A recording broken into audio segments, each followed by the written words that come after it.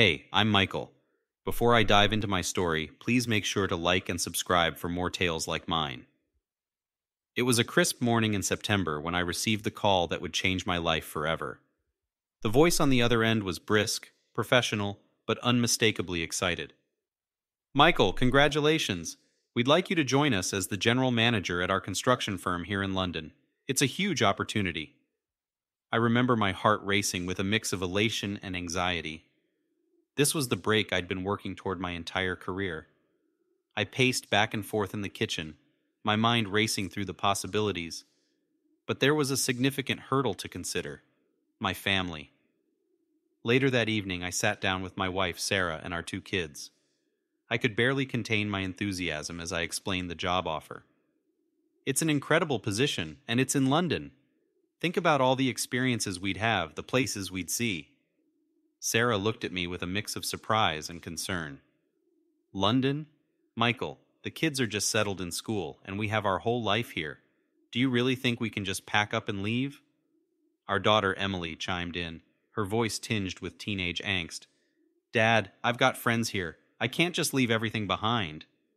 Our son Josh, who was usually the quiet one, looked visibly upset but didn't say much, clearly unhappy with the thought of leaving his life behind. The room felt incredibly heavy as I tried to muster up a defense.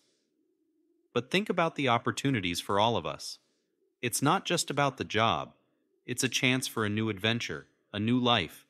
We can visit places we've only read about, experience a new culture. Sarah cut me off, her voice firm. I know it's a great opportunity for you, but it's not just about you. We have to think about what's best for the entire family. I don't feel right pulling the kids out of their environment. The discussion went back and forth, the room growing tenser with each passing minute. Eventually, it became clear that no amount of persuasion would change their minds. They were adamant about staying, and the thought of uprooting their lives was too overwhelming for them. I spent that night in the spare room, my mind a whirlwind of thoughts. Was I being selfish? Was chasing my dream worth the cost of my family's happiness? After a week of tense discussions and sleepless nights, I made one of the hardest decisions of my life. With a heavy heart, I accepted the job in London, alone. The decision led to our separation, and eventually, the divorce. As I boarded the plane to London, I felt a mix of excitement and a profound sense of loss. I was starting a new chapter, but at what cost? That move marked the beginning of a new era in my life, filled with its own challenges and triumphs. But deep down, I knew nothing would ever replace the family I had left behind.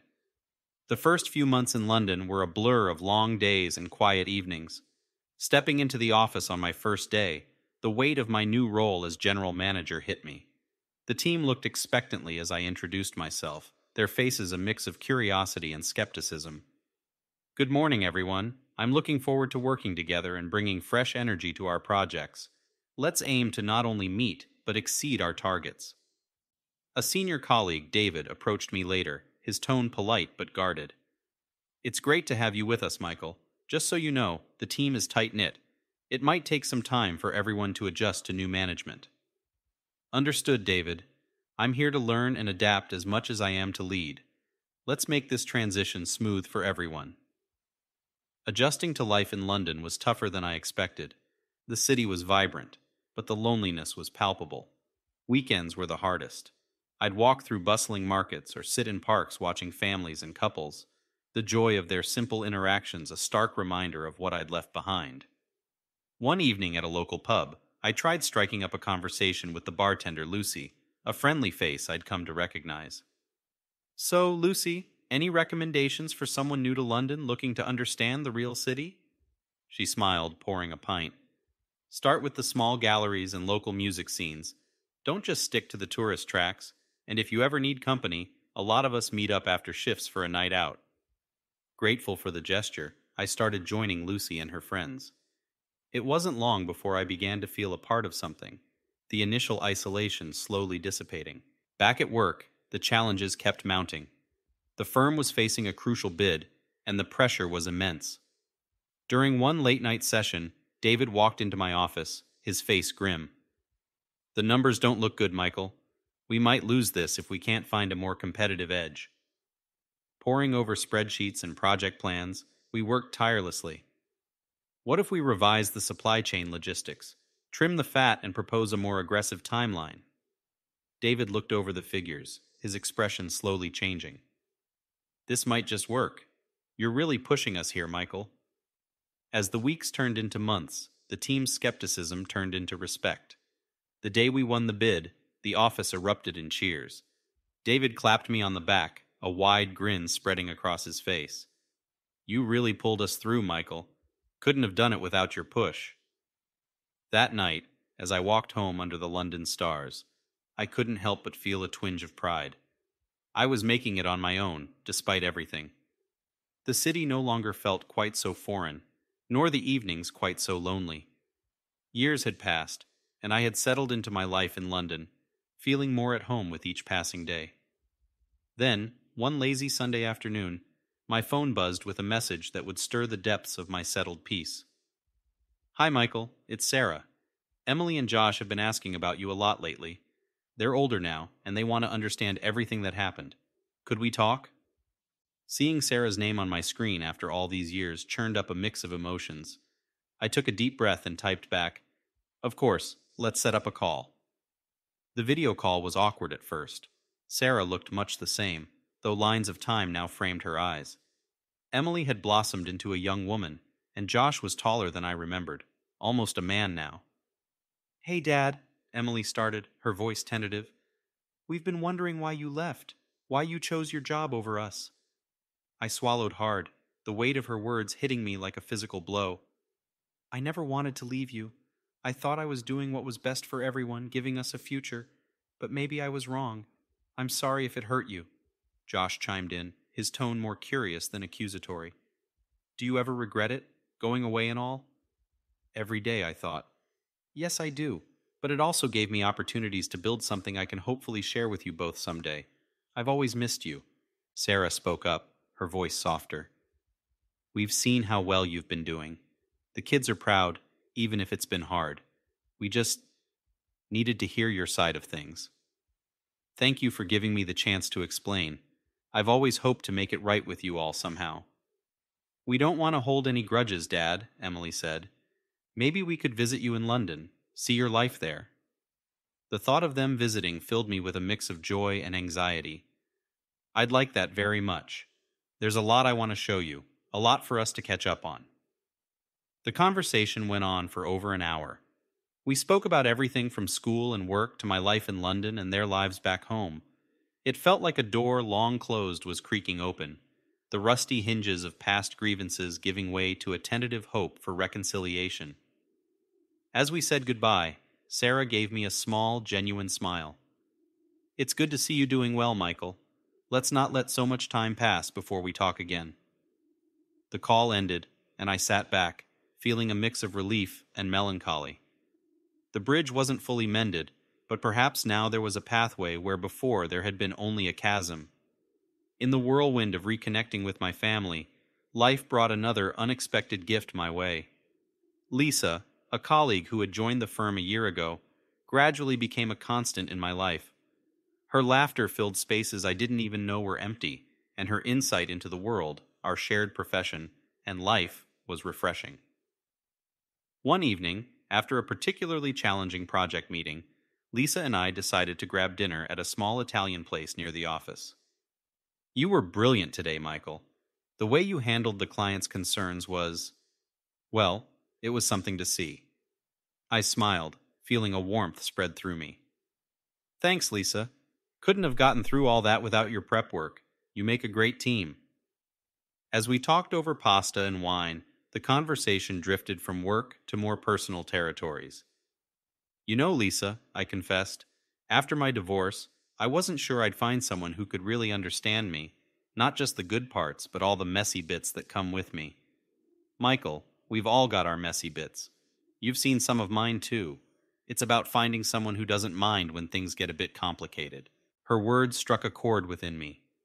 As our relationship grew, I found in Lisa not just a partner, but a true companion.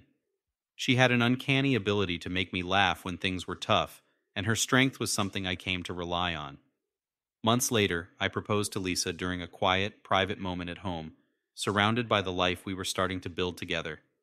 Her yes was immediate and joyful, and our marriage marked a new chapter of happiness and stability in my life. Lisa encouraged me to fully embrace this new beginning. We hosted gatherings at our home, inviting friends and colleagues, and even my children Emily and Josh when they visited. Seeing Lisa blend seamlessly with my London life and my family from back home was profoundly healing. One sunny Saturday, as Lisa and I strolled through Hyde Park, I found myself reflecting on the journey. You know, I never thought I'd get a second chance at happiness like this, I told her, squeezing her hand. Lisa smiled, her eyes crinkling at the corners. Life has a funny way of surprising us, Michael. I'm just glad our paths crossed when they did. With Lisa by my side, I felt a renewed sense of purpose and joy. The stark contrast between my past struggles and my current contentment was not lost on me. Together, we built a life that was rich in love and laughter, firmly rooted in the present, but always respectful of the past. As I let go of old resentments and embraced my new reality, I found that life could indeed be forgiving, and the future was something to look forward to with hope rather than fear. After years of building a new life in London, the opportunity arose for Lisa and me to visit my home country. It was a trip laden with significance, a chance to reconcile fully with my past and share my new world with Lisa. Upon arriving, the familiar sights and scents of my hometown stirred a mix of nostalgia and renewal. Lisa, ever the explorer, was eager to see everything through my stories. Show me where you grew up, Michael, where you went to school, where you and Sarah met, she urged, her enthusiasm infectious. As we walked through the streets of my old neighborhood, pointing out landmarks and sharing anecdotes, I felt a deep sense of peace. It was like introducing Lisa to an old version of myself, one that had been waiting to be acknowledged and then let go. The climax of our visit was a family gathering hosted by Sarah. It was a testament to how far we had all come. Sarah, Emily, Josh, and extended family members were there, all eager to meet Lisa and learn about our life in London. During the gathering, Josh raised his glass to make a toast.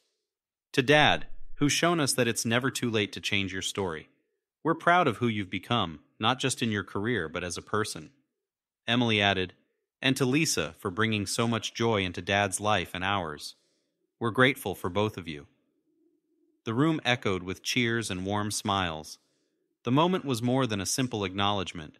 It was a profound acceptance of all the phases of my life, woven together into a tapestry of growth and redemption. Later, standing by the window with Lisa, watching the party continue inside, I reflected on everything that had led to this moment.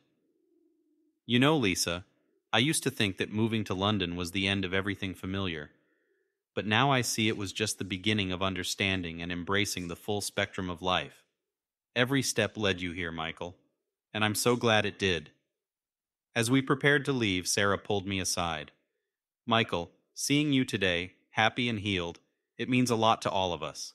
Thank you for keeping the door open. The journey back to London felt lighter than the flight out had.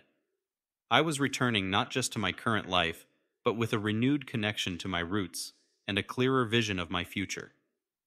As the plane soared above the clouds, I realized that my story wasn't just about finding success or even overcoming hardships.